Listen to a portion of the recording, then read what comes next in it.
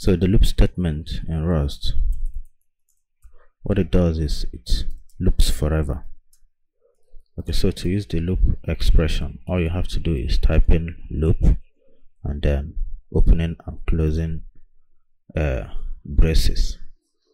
Okay, once you do that, you can then, let's say we're printing something into the console. Hello. Then when we run this code,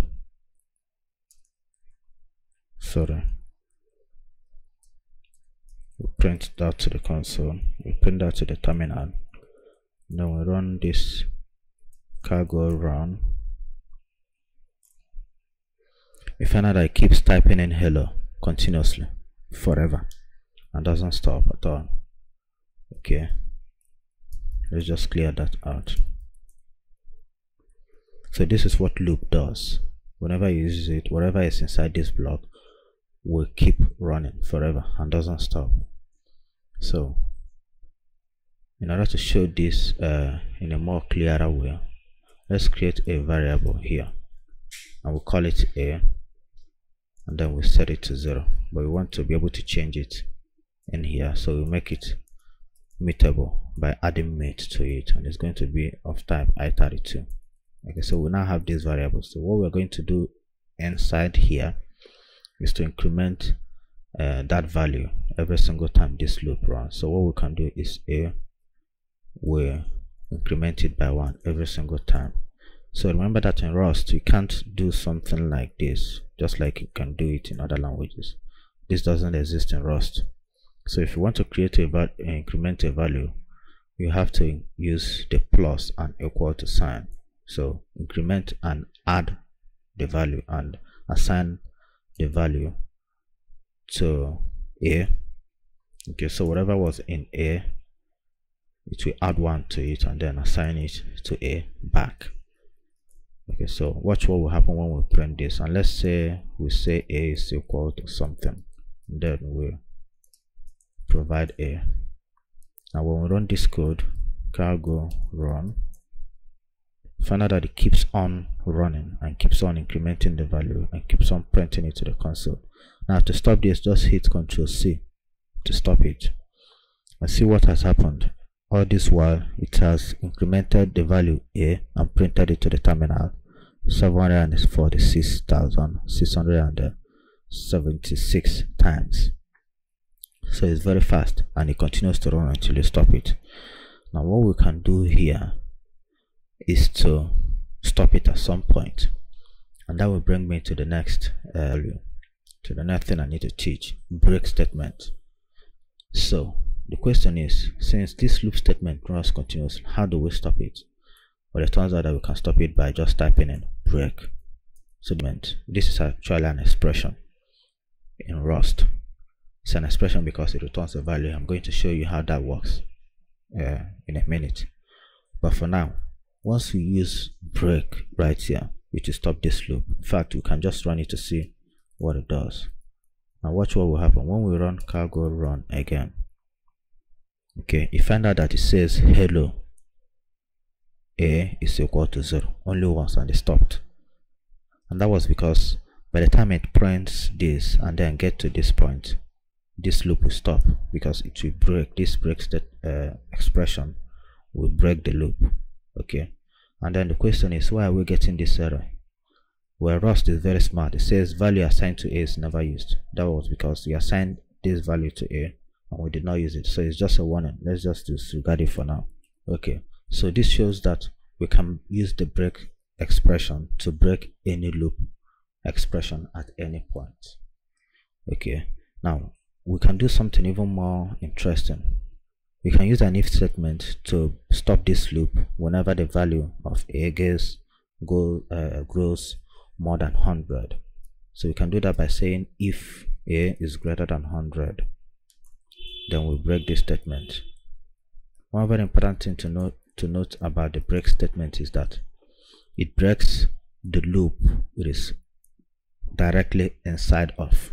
So this statement is directly inside this particular loop, inside here. So what it means is that it will break this particular loop. I'm going to show you why in a minute. Okay, but for now, let's say we break this loop once the value of a grows more than 100. You can see what happens here when we run this code. You see, we got to when a was equal to 100 and the loop stopped. That was because this break statement only runs when a is greater than 0, and therefore it will stop this loop which is directly inside of. Okay, now let's clear that out. Let's say this loop continues to run, okay, and we have another print statement down here.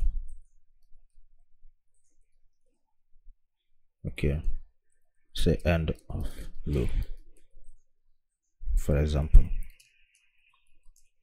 So if we run this, we find out that for each single time we print out hello, we also printed this end of loop. Okay, now what if we don't want to print it at some point? Let's say we want a situation whereby if a is equal to 50, or if a is between 50 and 60, we don't want this to be printed, or we don't want to do whatever we are doing down here. What we can do is this: we can use the continue statement. So we can say if a is less than or is greater than 50, okay, and then a is less than 60, we want to say continue, which simply means whenever a is greater than 50 and it's also less than 60, don't run all the code below this. So if we have any other thing we're doing inside here, stop right here and go to the beginning of the loop, start the next loop. Okay, and you can see that when we run this code, I'll go run. Now when we run this code, watch what happens here. If we continue to scroll up till 50, find out that from 50 to 59, this part of the code down here where we printed end of loop never ran. Okay, means whenever it gets to 50, this condition will be true. A will now be greater than 50 because we incremented it here. After printing it 50 here, we incremented it, therefore it will be 51. Therefore a is now greater than 50 and it's also less than 60. So this continuous statement will prevent the code from getting to this point, and therefore that was why the end of loop was not printed after 50, 51 until after 59. Okay, therefore this continue will no longer run again. So if you want some part of the, let's clear this. So if you want to stop the current execution of a loop, okay, and to go to the next execution, you use continue. However, if you want to completely stop the loop, okay, you will use break statement like we do here once a gets to 100. Okay, now let's talk about another feature of loop, which is label. Let's say we have a loop here, and this will go to explain how the break statement works. Okay, that it breaks only the loop it is directly inside of. Let's say we have a loop here, okay, and then we have another loop inside of it. Now outside here we have a variable a which we initialize to b, which we initialize to 0. We want it to be mutable because we want to change it at some point. It's going to be i32 by default. Okay, now whenever we get inside this loop, we increment a by 1. Okay, now inside this first loop again we have a variable called b. We want it to be changeable, so we say it's going to be mutable, and then it's going to be of type i32, and we initialize it to 0. And then inside this inner loop, every single time we get to this point, we increment b by 1. Okay, so now this is what we have. Let's say for the outer loop we print something to the console. Let's just say a is equal to this. We print out whatever the value a has at that point. Then we'll do the same thing for b. Okay, So here we say A is equal to this, and then we add comma and then say B is equal to something. Okay, now watch what will happen when we run this code. A few things that you need to notice here. If we run this code right now, you find out that, let's just run it so you see what happens. The code will keep running, but if you stop that code, you find out that all this while B was incrementing, at least at this point it was 200 and something thousand, A remained equal to 1. And this is what Frost was trying to warn us about. You can see that if you hover over this, even in the editor, and scroll down to the error part, it will say unreachable statement. And Rust is very, very clever to notice that even though we are inside this particular loop, we also have an infinite loop inside here, which means once the code gets to this point, this loop, inside inner loop, will continue to run forever and will not stop, and therefore this part of the code will no longer run at each point. Okay, so what we can do here is to stop this inner loop at some point. In fact, let's increment the inner loop by 2 every single time. Okay, and then what we can do is to stop this inner loop every single time the B is greater than 10. And as you remember, we can use the break statement. You can just say break. We want this to run whenever B is greater than 10. So what we can do is say if B is greater than 10, then we break the statement. Okay, now if we run this code, you can see that Rust is no longer pointing out that this will be an unreachable code, because it now realized that at some point this inner loop will break, and therefore this will run. But when we run this code, let's see what will happen. Let's just clear the console first. Okay, and we're going to stop it because it's running forever. Watch what happens. B continues to grow from 2, since we are adding 2 every single time, so it will be 2, 4, 6. Once it gets to 12, it will reset. However, whenever it gets to 12, okay, we find out that whenever it resets, A will also reset and it will keep running, but the loop is also running infinitely, and that is because we never stopped break out of this outer loop. Okay, so that is what we're going to do now. Let's say we say whenever A is greater than 20, we break. Okay, now watch what happens. This particular break statement will break the loop it is directly inside of. However, this particular break statement will break this outer loop because it's directly inside of it, and therefore when we run this code, A will continue to grow till 20 and then it will stop because the outer loop will be broken. However, B will only grow to 10 before it stops because the inner loop will be broken, okay, at that point. So what we're going to do is we save this and then clear our console and then run cargo run.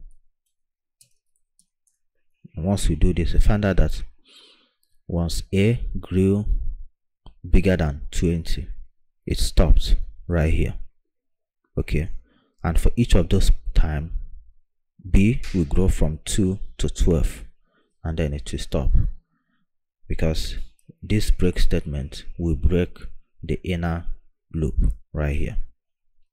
Okay, now this is all good, but the question is, the problem here is this: what if we want to break this loop, this outer loop, while we are inside the inner loop? Okay, this is where another feature in Rust comes in very handy, and it is called the label expression. What you can do in Rust is this: you can use a label. So this outer loop that we've been calling all this while, we can give it a label so that we can refer to it wherever we are. And in order to give something a label, you have to start with a single quote, and then you type in the name of the label. So we can call it anything we want. Let's just call it outer, and then we add a column right here. So now we've named this outer loop outer. Okay, and then inside here we can then break this particular loop. What that means is that we can now break this outer loop while we are inside this loop. So previously we could only break this inner loop by doing it this way, but we can't break this one since we are inside another loop. But with this label feature, we can easily break this outer loop. So what will happen here is, once this outer loop runs and this inner loop gets greater than 10, the outer loop will be broken. So let's try it out. See what happens here. Forget about this one for now. I'm going to explain that. You see that A remained equal to 1, okay, while B incremented from 2 to 12, but immediately B got greater than 10, the outer loop stopped, and therefore the inner loop stopped as well. That means this worked. So inside this inner loop, we were able to stop the outer loop using the label of this outer loop, and that was what we were able to do here. And then the question is, why did this inner loop stop as well? Well, of course, once we stop this outer loop, the inner loop will no longer run again, because it has to run for the code to get to this point. Okay, so this is how you use label to break out of an outer loop while you are inside another loop. In fact, you can also give this another label. You can call it inner. Okay, so once you have a loop, you can call it whatever you want, and then you use the single quote, and then you type in the name, and then type in colon. Of course, you see that it's warning us because we did not use it anywhere. You say unused label. So don't use a label, don't provide a label unless you plan to use it. Another very important thing to notice here is that Rust starts warning us here. It says, if you scroll down here, it will say unreachable statement, and this is another thing that Rust does, the compiler does, that is very important. Okay, it noticed that at some point we are breaking the outer loop, okay, which means at some point this part of the code will no longer run. Okay, but it doesn't know exactly that we are doing that conditionally, which means it will run at least once, like we saw when we run that code. So it's not much of a problem actually. Okay, but what we can do is just watch what will happen if we remove this break statement. If you remove this label, breaking out of label, and then save it, you find out that that warning is gone, because Rust will realize that this break statement will only break this inner loop. Therefore this code will always run, okay, as long as the outer loop runs. But immediately we break the outer loop,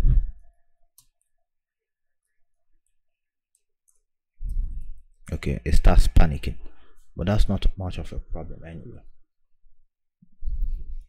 Okay, so now that we've seen that, if you notice very clearly, we've been saying all this while that the loop expression is actually an expression. That is why it's called a loop expression. And in Rust, all expressions are able to return a value. Okay, they're able to perform some computation and also return a value. So let me show you what that means. So here we have a loop. So loops are also expressions. You can see that all this while we've been calling it a loop expression. That means it returns some value. Let's say we have a loop like this, and then we say break 55. In Rust, when you break out of a loop, you can also return a value with that break statement, and that is exactly what we are doing here. We are saying once this loop runs, break from it and then return 55. Let's say we store that inside a variable of i32, and then we set it to this. Now all of a sudden this loop is now returning a value which we've stored inside this a. Okay, now if we print that to the console, if we print that to the terminal, we get a will be equal to a. And then once we run that code,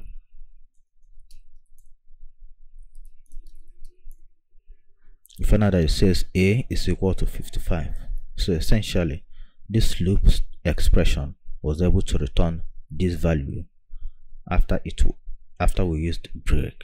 Okay, so break will return 55, and then we bind a to the value that was returned. This explains why a loop is also an expression, because we can return a value from it by breaking out of that value and then returning a value from it.